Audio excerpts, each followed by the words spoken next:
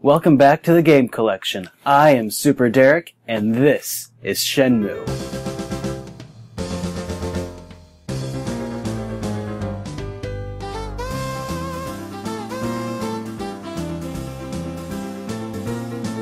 Shenmue is a game that refuses to be categorized. It does so many things so well, you could almost consider it a sampler pack of different genres. It's almost like a life simulator where you explore a town, talk to people, get a job, and interact with the objects that make up the environment. There are even calendar, time, and seasonal weather systems in the game, and this is from back in 2000. Shenmue started off its life as a Virtua Fighter RPG for the Sega Saturn, starring Akira. Gradually, the development team moved away from the Virtua Fighter universe, and Akira became Ryo. As a result, however, there are still clear design similarities between the two characters, including dominant eyebrows and matching scars on their left cheeks. Also gradually, it was becoming clear that the Saturn was shaping up to be a commercial flop, so production was halted and later resumed as Shenmue was slated for the Dreamcast.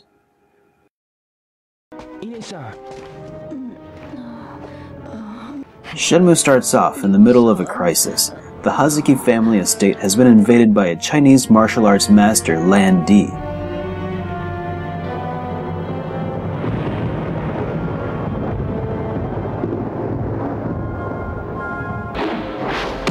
Within the first couple of minutes of the game, Ryo's father is murdered in front of his eyes, and Ryo is powerless to stop it.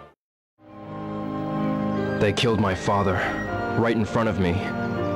I will have my revenge. In Shenmue, you play as 18-year-old Ryo, who attempts to track down Lan Di by exploring 1986 Yokosuka, Japan. This hunt takes you from dealing with thugs in the underbelly of Yamanose to racing forklifts in the Yokosuka waterfront warehouse district. I only recently started playing through Shenmue for the first time, despite having heard about it for years. While I do regret not playing it sooner, I also feel like I'm now in somewhat of a unique position where I can review the game with some perspective, free of nostalgia. And let me start off by saying that this game is absolutely still worth playing, even if you've never played it before.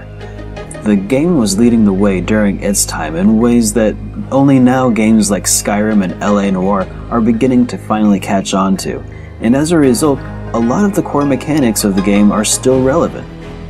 That said, however, this game does have its rough points. One of the first things you'll notice while playing Shenmue is the way that the game controls. I think that if there was one design flaw with the Dreamcast, it would have to be its lack of a second analog stick. It's probably due to this that the players are left to control the camera with the left analog stick, and movement is also controlled using the D-pad, which is also on the left. It feels a bit stiff, and I found myself getting stuck on walls and objects easily because of Ryo's poor turning radius. But you can get used to the controls after a couple of hours of playing the game, and from there it's pretty much smooth sailing. After playing for a short while, you get into a confrontation with these thugs sporting some awesome hair. I'm getting flashbacks from Kenkop Bancho just thinking about it. At this point, the use of the D-pad all begins to make sense when you enter into a free fight mode, which is a sort of Tekken-style fighting system, complete with combos and special moves. Between fights, you can train Ryo by repeating the special moves. The more you use them, the more they level up and stronger they become. Shenmue was also one of the first games to place a heavy emphasis on quick-time events, which, for better or worse, has impacted the way games are played today. As a result, Shenmue players were made able to interact with many of the game's several cinematics. Now, in order to track down your father's murderer, you need to talk to people around town who can give you leads to investigate. Each person you speak with in the game is completely voice acted, which was unheard of at the time. I remember when The Elder Scrolls Oblivion came out, they used to tout this accomplishment on the PS3 and the 360, but Shenmue managed it years ago on previous generation hardware back in the year 2000. On the other hand, most of the voice acting is kind of abysmal and awkward. That day? The day of the incident. I heard about it from Nozomi. It must be hard for you. No, I'm fine.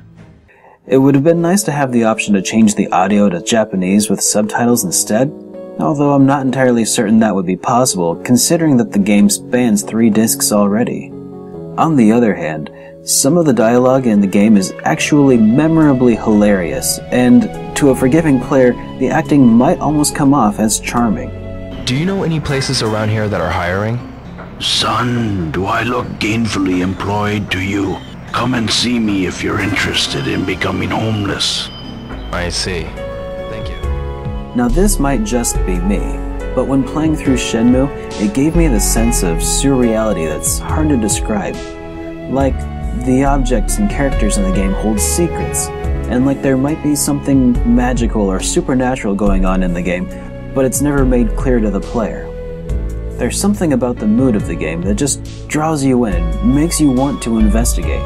Because of this, I can't wait to get my hands on and play Shenmue 2. The visuals of Shenmue, much like most Dreamcast games, were outstanding for the time, and have aged considerably well. At the time, game critics called Shenmue the best looking game ever released on a console. And the game could look even better if using the Dreamcast VGA box, which allows the connection of the Dreamcast to a computer monitor or HD TV, displaying it in a very crisp 480p, which was a huge leap forward from the standard compositor RF. Shenmue's production cost something like $70 million, and it would have been pretty much impossible for Sega to have seen a profit come out of this game. Despite that, we were lucky enough to get a sequel in 2003.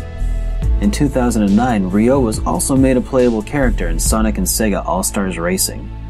On the internet, there are murmurs of production of a Shenmue 3, but so far, Sega hasn't really said anything about it, and Ryo's voice actor has denied having worked on a third Shenmue project. Very recently, though, Sega has purchased Atlus, a company responsible for the development and localization of a ton of gem RPGs, such as the Persona and E-Train Odyssey series. Personally, I don't think we've seen the last of Shenmue.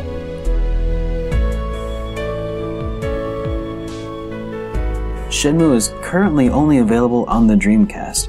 A complete copy should run you about $20. Shenmue was ahead of its time. It weaves a great story and draws you in with fun action sequences. All in all, it's a pretty short game though, clocking in at around 20 hours at most.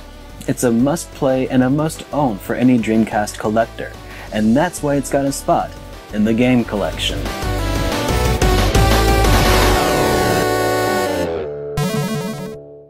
What? You want some more? Okay, well, you could check out one of these videos. They're kinda cool. Oh, and since you're already clicking on stuff anyway, maybe you should click on this button. You know, since you're checking out my new videos anyway, right?